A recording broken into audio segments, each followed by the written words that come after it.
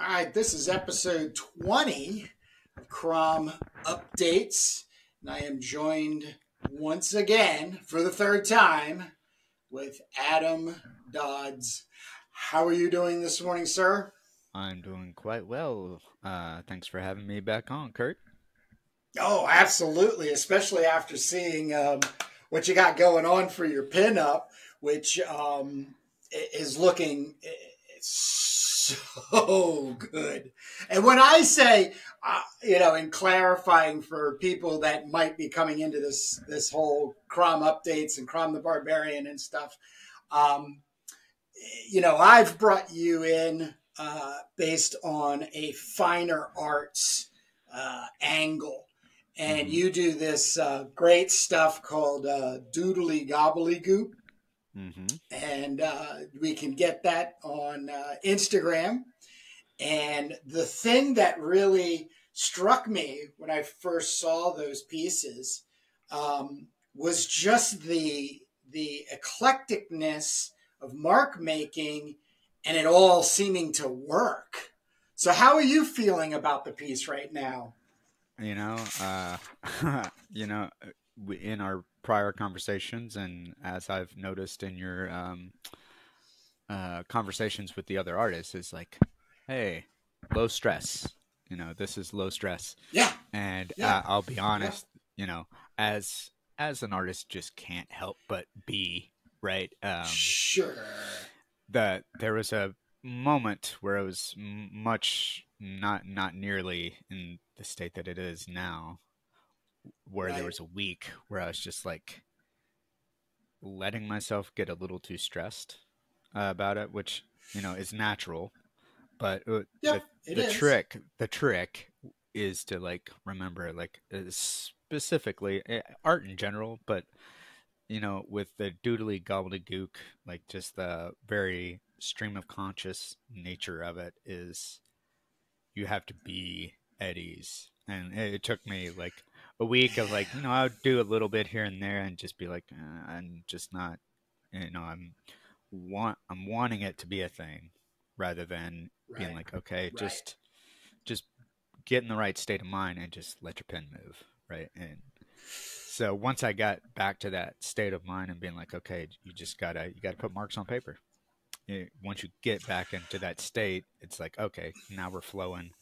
And now, yeah, I feel good about the piece. It's just like I'm going to put a few more bells and whistles. I'm going to try and fix a couple of like potential anatomy faux pas. But for the most part, I'm feeling like, even if I had to put this in the book as it is now, like I'm feeling like we're in a good spot. Oh, that's good to hear. That's good to hear. Yeah. So, when it comes to no stress, the obvious part of me saying, I don't want anybody working with me on this project to be stressed. That's just the like corporate side of being stressed. I've been hired to make said art piece and I want it to be the best. But, for all the years I have had the experience of being, let's say, a professional commercial artist, the stuff that I really don't enjoy in my catalog of work were the ones where the client made me stressed. Right. And that stress is always based on you get this initial idea from them.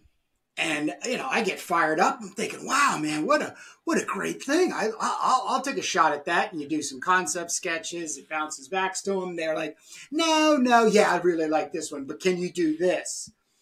But I think the stress always comes in at the final wire because the human brain is trying to finish it.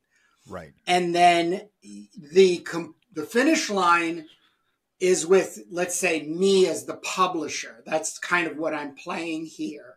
Mm-hmm. But really what it comes down to, and it's one of the aspects of why I'm bringing people in to the Crom Revised Edition as guest artists doing the pinups, and they'll get virgin covers for the publication when it's released, is really for you, the artist, to feel it's complete.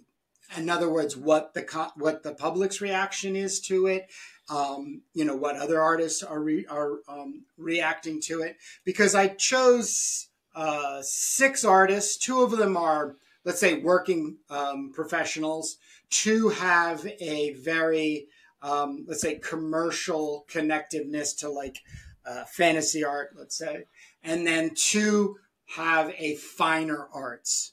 So it's very much to draw in as much attention from those little points, because there's not a lot, and has never been a lot, of attention towards sword and sorcery, barbarian comics, and then the black and white being mixed in there. Now there's a little bit of growth out there, and there's some books going on like Adam Lemna's Relic Hunter and some other stuff. Right. And the new Savage Sword of Conan, which I've only seen in reviews. But I'm going to step out on a ledge here and say that you're like over 90% complete. I mean, I can only see and speculate, only seeing like sketch lines not having been filled in. Yes. But for the most part, you are kind of leaving Crom and his sister Lala, this is Tanit, right? Yeah, I was thinking I would make it his sister, but then they both have long hair, so I was like, I'll just make her hair black, and she'll just be the other lady. Okay, cool. And then of course there's that pulling away the curtain into that gobbledygook world, and I think that's going to be such a neat attractor, Adam. Thank you. I now I'm going to admit, like, now I'm kind of seeing your design in a different way now that it's getting closer to completion, but even more to publication. But have you been really riding that? Like, that this is like your version of trying to get people to buy the comic book per se? Oh, when it comes to things like marketing or whatever, right? I used to be vehemently against like graphic design when I was in art school. Like, it just graphic design always felt like, oh, you're taking the art out of art, right, and making it a business. But as I've gotten older, it's like, there's reality to the world, right? You can't just make art in a vacuum and expect to survive. That is very true. So, in that sense, no, I think I've always, despite being, saying that I'm anti-graphic design, that like design matters, right? And just like, as someone who's done photography for so long, like, especially the kind of photography I do, which, I've done, the gamut of all types of photography, but when I was at the height of my powers, 2 years ago, I've kind of taken a break from it. I'm still doing it some, but it's not like my focal point of my art at the moment. Right. But nonetheless, it's like that photography, more or less, I would go as far as to say that it's almost a little boring, right? It's kind of boring photography, which when you're at that level of making, images that are like static or quote unquote boring, right? You got to make the composition really matter, right? And that's kind of what I've certainly tried to, with varying degrees of success, bring over to my illustration, is like really make composition work, right? And so I'm always, trying to be mindful of like, all right, I'm usually, trying to make something come in from the sides, just make directional devices, and that's just my method, I guess. So when we talk commercially, I think it is such a spiny, prickly little thing, where, brings in, can make people anxious, which is also a good thing. Like, I think one of the other things that a lot of artists do is, and myself very much contributes to this, is procrastination. Oh, and yes. and once again, working from a stream of conscious, that happens when you only have 24 hours to get the assignment completed. There's no more time to pick and bug and should it be this or this? Should be a little more of this? Or all that stuff goes away. And 9 times out of 10, my experience has always been, wow, I really, really like that. And then most of the time, I don't know how many out of 10, but the client has been very much bowled over. But there have been times where the client's been completely like, I wasn't thinking that. Or they want to piggyback on it and say, well, can you change it and make it do this? Which they think is easy. And digitally, right. Yes, but I've never worked that much in digital, other than graphic design, logo design, or something like that. But when it comes to making an image, art-wise, it does have a amount of time that has to go in, and from there. But the thing that is just so exciting, even more exciting, that we're getting closer to completion, and then I'll be putting the books together and getting them into your guys' hands as proofs, and then we'll meet again and talk and stuff. Like I said, I'm going back to this new reaction to this composition and work, realizing this cliche in a sense, where it's like, hey, everybody out there, come on in. And this is the world I'm in, which is this crazy gobbledygook, And there's this guy in a fur leotard, and she looks like some sort of princess. So why not jump in and find out what's going on with this comic? So I do have to applaud you if it just kind of happened that way or not. Well, I've shown a couple people, like, on my phone, like a picture of the drawing, and a couple of the reactions were like, "Oh, that's actually kind of what I want," right? Which is, they're looking at it first and like, "What the hell is going on here?" Like, they're confused, right. Which kind of, in a storytelling sense, right? One might argue that, like, a chaotic image like this is, not successful, and maybe, it would suit some people's taste and some not. But in a storytelling sense, in my mind, I've at least arrived at this place of, like, these characters are like, for lack of a better word, tripping their ass off, right? Right. And to maybe in some way kind of evoke that sense in the viewer a little bit, and not like making the figures so like making the image a little too like legible, I guess would be the right term. Yeah. Which I think, it's such a my personal take right now, and professional take, is to really push the image, I think, as far as it can go, in order to get attention nowadays. But I think one of the things that everybody inherently falls into when they produce something and then they post it on social media, and AI is actually going to make it even more conducive this way, which I have a kind of a sense of excitement in anticipating this, is that it will be able to read images.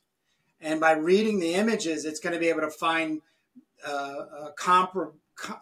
comparable images And if all I do is go on and click things that look like, you know, your work and, David Molina's work, everybody that I do enjoy, I should be getting more and more of that type of information, imagery to view. I think the tougher part of it on both sides, in other words, our side and the social media, Instagram, let's say specifically, is to get attention and maintain attention. But I think the biggest fallibility to it is trying to give too much in the way of choices to the individual. Because there's a study, I forget the person's name, I'm going to start remembering it or having it somewhere. There's a study, a guy did a TED Talk years ago, and he figured out, or is a part of the study that figured out, that if you have more than 3 things to choose from, you choose not to choose. Yeah. Uh-huh. And so you give up and walk away. So it is one of those things where I'm giving kind of 3-ish, 2.5 maybe-ish style of choice in a sense. But the reason I want it that way is because I want to see just what magnetically connects with people in the way of, let's say, something being hashtagged sword and sorcery, black and white indie, comic book, whatever, and go from there. But do you have any questions for me about finishing this up? Like, are you in any, because I really don't want to keep pushing your brain to capacity where you're like, well, did Kurt say he wanted this or that? Because I am thoroughly satisfied. And I also agree with you. There's only like a little bit of here's and there's that you're going to kind of pull things together. And there might be another couple nicks and knacks going on from there. But is there anything that I can answer for you? Yeah. So, unfortunately, I, as a photographer, I own a scanner, but my scanner's broken. Okay. So I'm going to get it scanned either today or tomorrow. Okay. There's a lab in town, and they'll do it for me, and I've already talked to them and all that. But I guess for the sake of printing, I know a lot of comic book art is like done to bitmap. So I was just curious what was going to be the most. I was going to send you like all 3 because a JPEG, a bitmap, and then when I was discussing with the lab, they're like, oh, there's like a 3-tone bitmap or gray tone bitmap or something like that. Nah, because we as in printing from, let's say, self-publishing, I'll put everything together in a 300 DPI 2-size PDF. Mm-hmm. And then upload it. So JPEG is always good, but the best file format, Jake and I were just talking about this on last week on on Turbo Pit, making Turbo Pit Fighter, is TIFF, TIFF. Really, yeah, it's a lot like bitmap, and what it really is doing is it's holding larger clusters of information.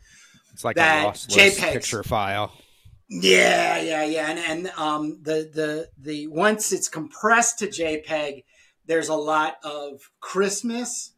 If you scan directly to JPEG, you actually lose some tight, crisp edges. If there's, obviously graphic lines and stuff to that point. And as a matter of fact, when I was a art director for a paintball magazine in the late 90s, one of the things that it would always get kicked back to me on they would do pre-press that morning before they would stick me on stick the book on the printer press, and there would be like 1 or 2 files I accidentally stuck in as JPEGs and they couldn't print them. So I would either have to find that TIFF or make a TIFF back from an original scan and stuff. So that always woke me up, to that point. But if you can get a TIFF and a JPEG at 400 DPI scale. Because your image is, how big is that? That's 11 by 17, right? Yeah. Yeah. Mm-hmm. Yeah. Cool. Because at that point, it's also getting shrunk down. So you won't have any loss, or the loss will be hard for anybody else to notice other than maybe, from there. Right. I think the only other thing I was thinking, as far as like, at least per our last discussion, right, in your first version of the book, there's some slight cropping that happens, right? On the edges, out on the edges. Yeah. That's just from the bleed. This is like if it can be addressed on when you send it. If there's any cropping, it should happen at the top. Like this curve right here, I just want that curve to. Well, I am going to be bringing this to the edge, and because, well, all right, let me back up one more. I've made the decision to print this revised edition as 8.5 by 11, so magazine size. Oh, okay. What's going to happen is that based on, because I do have a lot of different sizes coming to me, like Drawn Sword. He said 14 by 19 or something like that, or no, that's what you draw, right? Well, this is 14. Like, for instance, this is the cover that I'm working on right now for my version, and it's 14 by 17, which gets down to a good tight 8.5 by 11. But for you, you're going to actually have a little bit of like just space where I'm going to create like a spine for then the back of the book, for the side of the book, and then the back. Then there's collected material. So it'll be kind of like a lead over, and then you'll get a really good full image in your on your cover, your virgin cover version. And then even inside, there's going to be that same thing. Because one of the things that there's like a couple things that always kind of get me, is the gutter when it's too close, like it's hard to read. It's not as comfortable. So I'm going to be giving a lot more air in the gutter. And then a standard comic book, which this isn't, is usually around 7 by 10. So the 8.5 by 11 gets you another inch, half an inch on the side. So you're getting a little bit bigger art. Right. And I like that. I like bigger art. So everything's collectively pointing to this as a resolve. It'll be black and white entirely. So this will also go to black and white, this art, because I've wanted to see it. Nice. I've wanted to see it in black and white, because there's also a chance I'll do a full color version, which really only means these would be full color. And then you would be able to see like my originals in full color, but obviously they're black and white. But there's so many different color pencils and spray paint. You just get a different feeling for the pages, and it might just be like a like an artist edition type of feeling. Right. But I'm not putting any kind of pressure on that, because we also have, or I should say, I also have. The desire, based on the success of the revised edition Crom Collected, to move into Crom Anthology. So the format would stay the same, and then I would be bringing in additional people to do story level stuff, comic book sequentials, maybe even illustrated stuff. We've already had that conversation, and we can still have that conversation too. So you're going to be good. You're going to be really good. And especially because you're 11 by 17 and 17 down to 11, you're getting a really good tight, squeeze. For my warm up this morning, I saw my other Saint Sebastian sketch, and so I did another one with an update to the concept, which is like, that oh wow, at least via Wikipedia. Saint Sebastian is protector from the plague, and I was like, oh, what if the arrows were coming out of him instead of into him?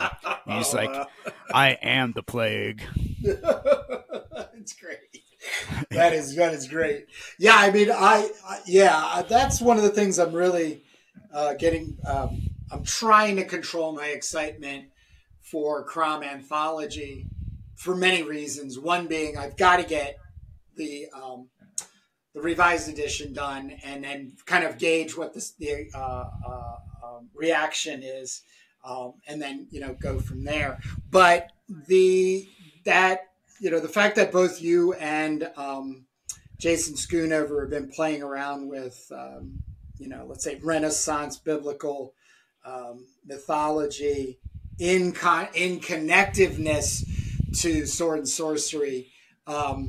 I just see so many exciting things that can come from that, and I know you guys do as well.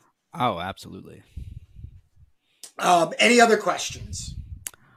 I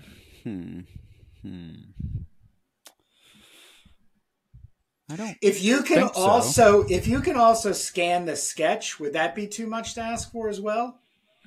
I think that can be arranged. Yeah. Like the drawing. This? Yes.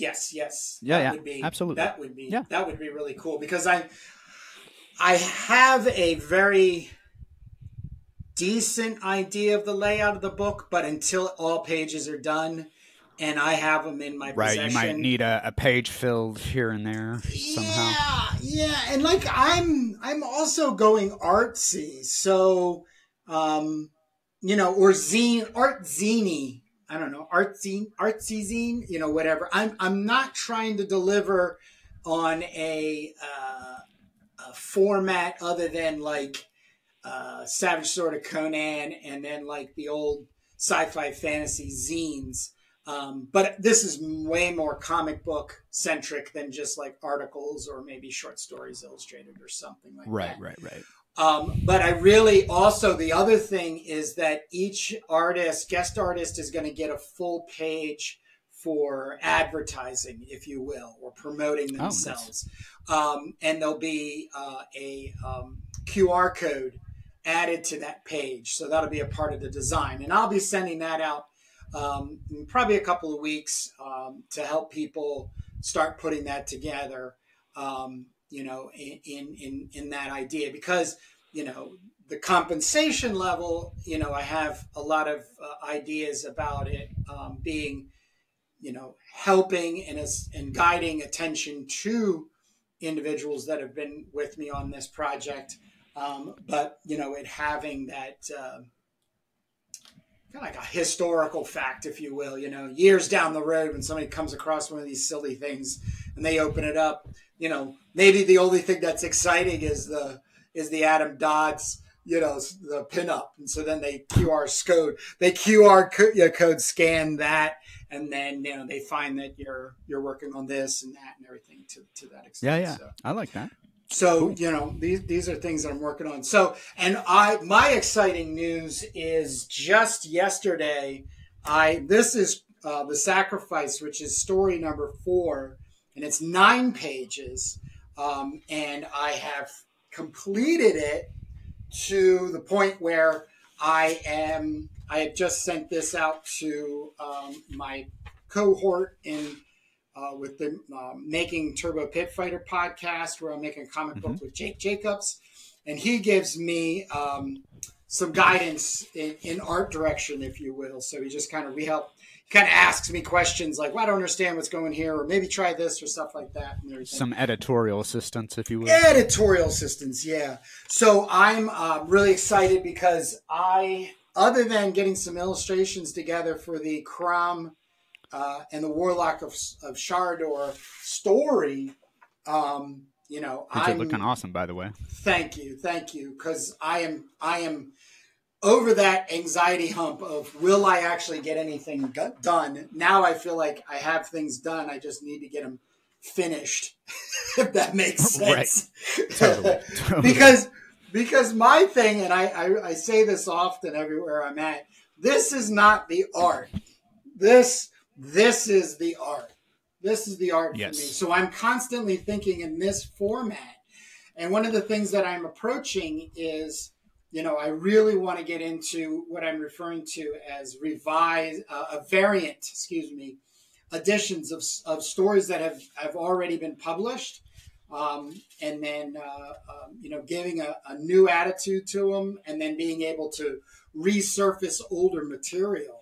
So, and this, like I said, this is from 2018, and I did them all in ballpoint, and I decided, you know what, I'm going to be the one I'm going to do this to, which is this is my variant version of my work. So it becomes a little bit more of a portfolio, but it's still going to have all 4 of the Crom stories in there. And then I'm really excited to get in you guys' hands the proof copy with your virgin covers, but you'll also get a chance to read. I don't know if it's going to be the whole story of Crom and the Warlock of Shardor or half of it. I have yet to lay that out. But I think you guys will also start seeing the sort of like expansiveness to be able to come and play in if you choose to for Crom Anthology and stuff. So I'm that is one thing I'm curious about, is just seeing the work in print. Like to your point about that being the art piece is the printed work, right? Yeah. The final book. Yep. And I'm curious to see if that like informs like how I tweak things going forward, right? One thing I've been paranoid about my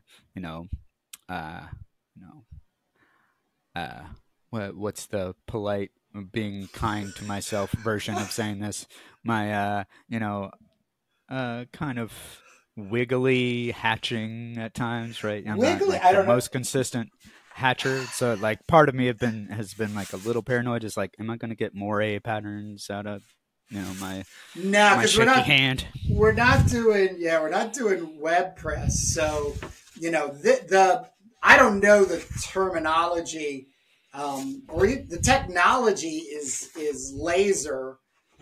So we're getting if anything, the disappointment, if anybody ends up having with the book, will be its lack of focus or tightness. So, but I like that. That's also something everybody's going to have to, because I love the thing I love the most is there's a stress that happens. Oh, here, well, I'll show you right now. Here's a perfect example of what as finished art goes. This is really good because it is web press, but the yellowing of the page, time being, there's always these sort of small where ink is not thick in every place, or there's even variation in there. Right. So it's pulpy, and I love pulpy. It's part of the reading experience. If there could be a really nice musty smell that comes off the book, it's just a bonus. But for the most part, it for me, it lends to the imagination. In other words, it's asking me to contribute, as part of the storytelling. That does kind of like point to a broader theme in both my photography and my illustration work, is like you just mentioned, like the reader having to like employ a little bit of imagination, right? That concept of like actually it kind of speaks to a little bit of the comic book adage of show don't tell. Yeah. Right. And it's even maybe a one step further. It's like, like another recent kind of adage I heard recently is that the really great artists imply instead of like out and out show you exactly what's going on. Right. So like your brain has to make the story happen. Yeah. Right. Yeah. I think it's we're over the Rubicon when it comes to losing that. I believe in our entertainment, but I think the larger argument people can have with me is, well, I'm entertained if I just sit in front of Netflix and watch this. Yeah, are you? Are you really? Right, or right. or are there's my favorite television show up to this point is the first season of True Detectives, because they make you work. And the biggest thing they make you work on, if you don't know anything about the Yellow King and Carcosa or anything about pulp and noir fiction, but you're attracted to the first season of True Detectives, your brain is going to go on overdrive, because it's going to be like, what the heck is a Carcosa? What is this? What do those symbols mean? What is that? And a person with a good, healthy imagination will start coming up with stuff. You might end up being like, I was a little disappointed because I wanted to see something more Cthulhian at the end, but the ending still leaned at that. So I was not left holding, my own little fantasy world going, oh, okay, well, that was ultimately disappointing. So did you happen to see that series? Yeah. Oh, it was great. And in fact, now that I'm remembering, you mentioning the Yellow King and whatnot, I want to say that at the time that I watched that first season, I was in that boat, right? I think Yellow King was something I wasn't introduced to a little after when I read like Alan Moore's Neonomicon and Providence. Both of those make mention of that. So I wasn't even aware of it at the time, and I was thoroughly entertained. Well, I because of the Gardner Francis Fox Library, which I'm the custodian of, and there's a lot of, other than Gardner Francis Fox's work that he did, over his span of life, there's a lot of extra pulp and other artists that we get into publishing, or at least presenting. And the Yellow King, as a book, you can get a copy of that anywhere as a PDF or an EPUB file. I can't even remember the guy's name who wrote it, but man, you want to read something that's just trippy. I mean, not only like the time difference, but it's just the way they told the story back then was really on that same level. It was just based on assumption. Like, I'm assuming you understand what I'm talking about when I make this description. Right. So, yeah. So two things. One, so I recently posted a little sketch I did from Kyle Baker JLA comic. Yeah. That someone else had posted. And I just searched, like JLA. I was just curious, like, what, did Kyle Baker do more than just that one issue? And it looks like maybe he didn't. But in my little research, I saw that Gardner Fox did some JLA. Yeah, he's actually responsible for it. Oh, really? Yeah. So Gardner Fox, it's a shame. I don't want to get too preachy, but and it's really a lot of it's his fault. But I don't think he had the hindsight to, or the forward thinking. He left comics in 1968, and that meant he left DC. Because of union, they couldn't unionize, they couldn't get a steady page rate or a living wage, or basically what we're all living with right now. Right. So, and he could make a lot more money doing. Reach back here. So he did 156 pulp, paperbacks. So from like 1953 to 1982, and that's what I did with the library was, basically digitally just transcribe these works. But he was making so much money pumping out 12 of these a year at minimum that, he could take care of his family and retire pretty happily. But what had happened was, and this is my opinion, And there is also a great book on Forgotten All-Stars by Jennifer DeRoss. I'll put a link down below. Great little biography you can pick up on Amazon. And this is also, too, backed by the family, which, we both had ability to sit and talk with. When he was leaving in 1968, Stan Lee was really pushing the names of artists and himself. So what happens is comic books start getting molded to who created them.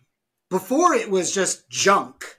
It was just throwaway material. Nobody cared that Jack Kirby made the comic. They just wanted the comic and they just wanted to read it and then throw it away. But what happened is I think he does get forgotten and lost. I could sit here and run a laundry list of stuff that he contributed to, mainly obviously through the DC universe, because that's where he resided, the majority of his input. But he came up with that super team of already established comic book characters. Like, we all know what Marvel did with, Jack Kirby and the Fantastic Four. But he was bringing Superman and Batman and Wonder Woman and they were now a league of superheroes. But he also came up with Multiverse, which was, obviously having multiple people play the same character, but be in different counter Earths and stuff and intervals. He invented the utility belt for Batman. He wrote Batman. Oh yeah, in the I think beginning. you mentioned that to me before. Yep. So he's really, I think, just really lost to all of us, and I think it's a real shame. And it was one of the other reasons. I really don't care for a lot of his DC work. It's really hard for me to get through because the art itself is not very aligned with it. But I just feel his paperback novels and pulp stuff is just, especially his Kothar and Kyrick and Now This Far Travels. Well, as I kind of mentioned on a Instagram conversation, at some point, he even implies the ancient aliens in Crom. Yeah. Which is ahead of its time, I feel like.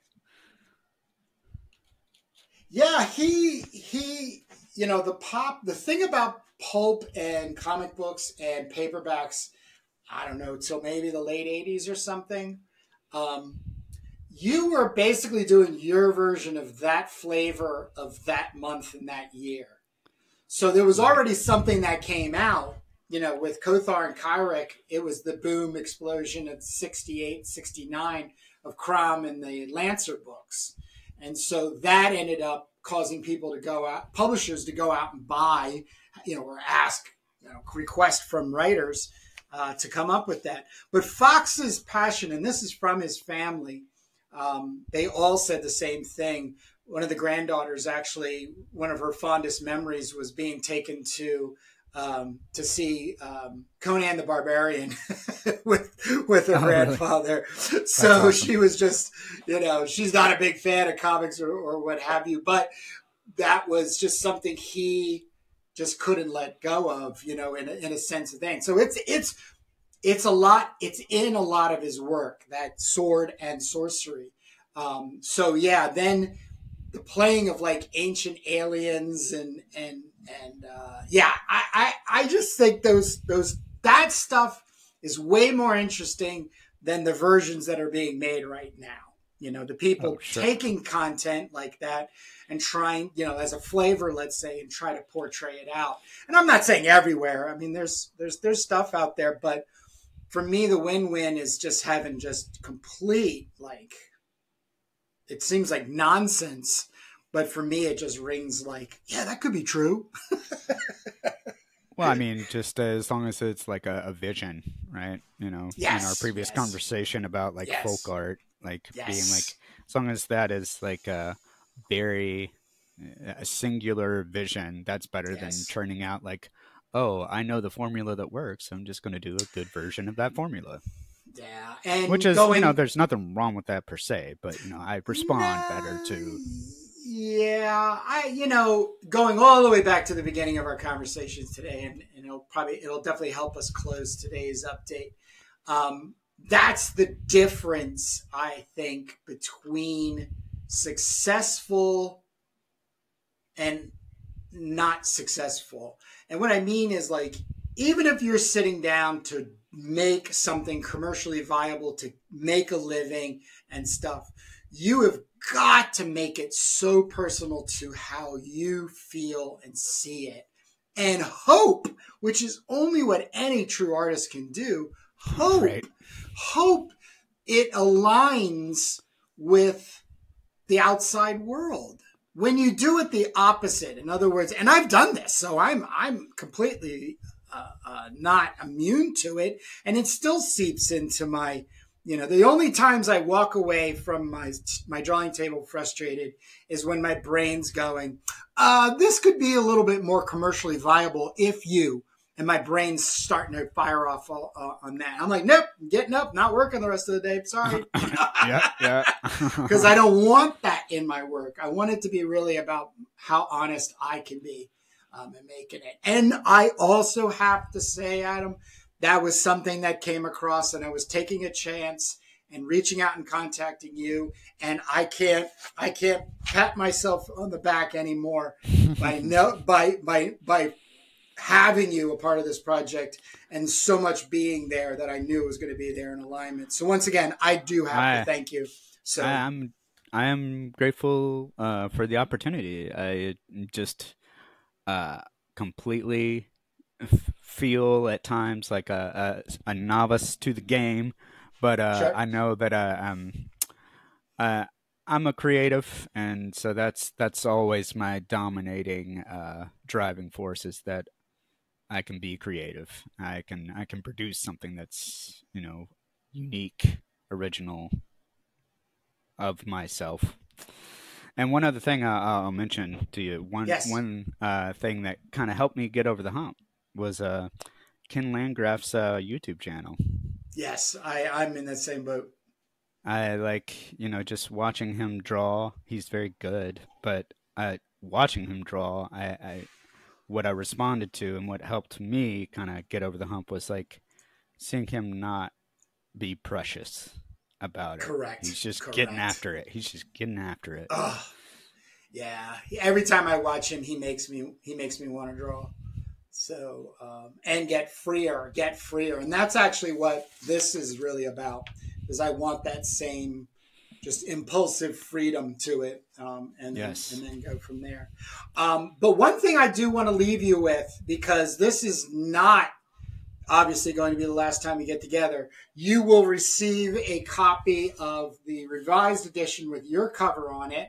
Mm-hmm. I do not know at this point when that would be. I am really pressing myself to have them out by the end of next month, which is April. And that would be even in your hands. But one of the things in timing that I can't bet on, in other words, I can't write it into my schedule, is because of print on demand, the timing of the item, the book being printed and then shipped, can vary from 3 to 5 days to 2 weeks. So I've got to basically make sure that I'm getting enough in the way of timing between me completing a proof version to get in front of all artists participating, and then getting you guys on another podcast to be able to give your reactions and discuss further about it. But even beyond that, immediately after you get this completed and scanned and off to me, I'm really hoping that this gets you fired up to create maybe sequential art type of storytelling, or linked pieces of whatever it is, and obviously with the pending success of the Crom revised edition and getting into Crom Anthology, then there'll be a space for your work to be promoted through. Awesome. I cool. Like the sound of all that. Great. If you don't have anything else, Adam, we can let these people get back to reading comic books, making them if they do. Let's do that. Thanks for having me again, Kurt. You're welcome, man. We'll see you.